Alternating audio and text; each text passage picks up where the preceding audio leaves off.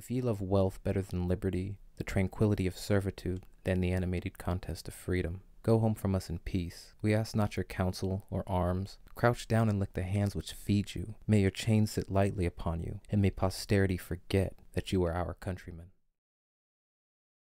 Listeners and subscribers, thanks for joining me.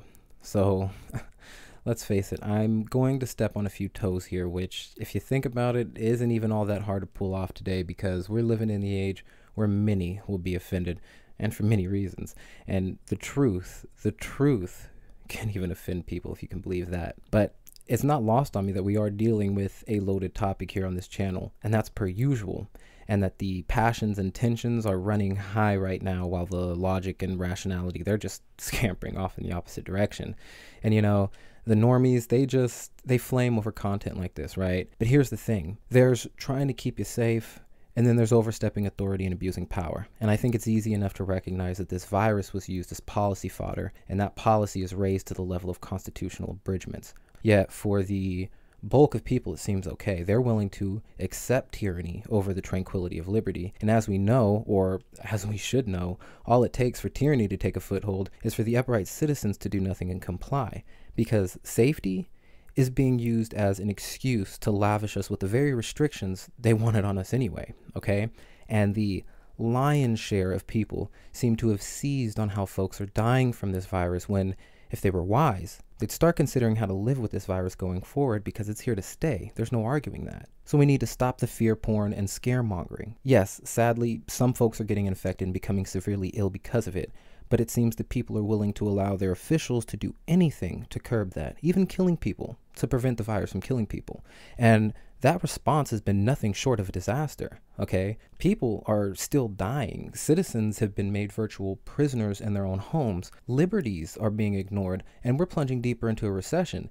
Actually, here's a fun fact. There's more unemployed people in the US alone than there are sick and dead from COVID around the entire world.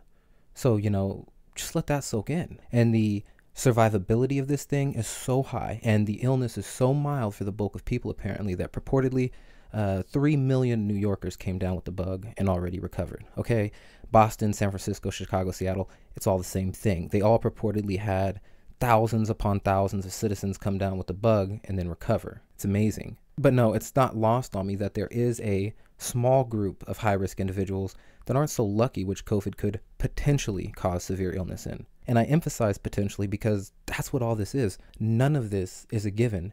You might get COVID, in which case you could maybe transmit it to somebody else who'd perchance pass it to a high-risk individual who could possibly become severely ill and then potentially die. There's an awful lot of restrictions for an awful lot of chance. But nevertheless, yes, that small but high-risk group of people should indeed have the freedom to take the measures they feel are necessary. However, if people can and still are getting sick regardless, then what does foisting everyone into compliance and wholesale achieve? You know, that's actually a burning question I've had, and it's just been bugging the heck out of me, so maybe some of my viewers here can help me out. The folks not wearing face coverings to one degree or another apparently aren't too concerned with getting sick, right? I mean, I think it's safe to estimate that much, because it's not like they don't know the risks. I mean, how could they not? We're constantly waterboarded with the risks ad nauseum, day in and day out, again and again and again and again. So they know, we all know, what business is it of yours or mine if these people don't care about contracting COVID? And it's not like these people are guaranteed to get sick in the first place, nor are they guaranteed to sicken someone else, especially not if that somebody else is taking all the proper precautions, right? So riddle me this.